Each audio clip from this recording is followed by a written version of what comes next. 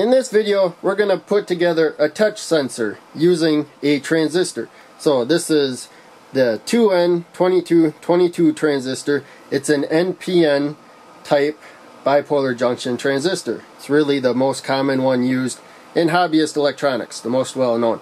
And we have a 9-volt battery here, a protective resistor. It's going to limit the current. This is a 2 kilo ohm, 2000 ohm resistor. Since this is a 9-volt battery plugged into the rail, we can use 470 ohms or higher.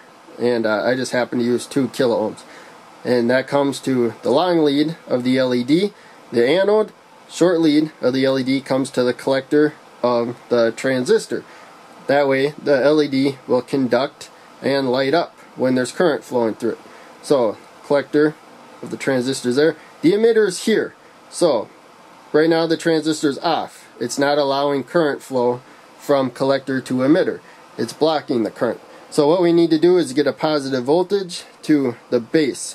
And we're going to do that by me touching a couple wires. So we got a red wire and a blue wire. So the red wire I'm going to put on the same row as the cathode of the LED and the collector of the transistor. So we got the positive voltage coming there. And ultimately, that path is going to come through this blue wire to the base of the transistor. I'm going to put it behind the transistor though, so it's a little easier to see what's going on. And now, to make that connection, we're going to have to touch these two wires. Now, we're not going to touch them together. We could do that too.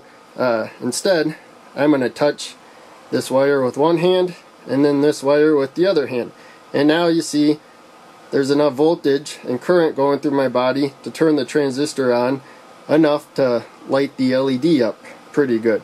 And normally, a touch sensor, you'll have the two conductors like this that come to the base of the transistor, and you can just touch it with one finger or both fingers. But you'll notice the more surface area you got touching it, the more conduction you got, the less resistance you're dealing with. But in any case, this is a real simple circuit, but you learn quite a bit about a transistor. You can see the little bit of current flowing through my body to the base of the transistor allows a lot more current to flow through the resistor, the LED, and the transistor.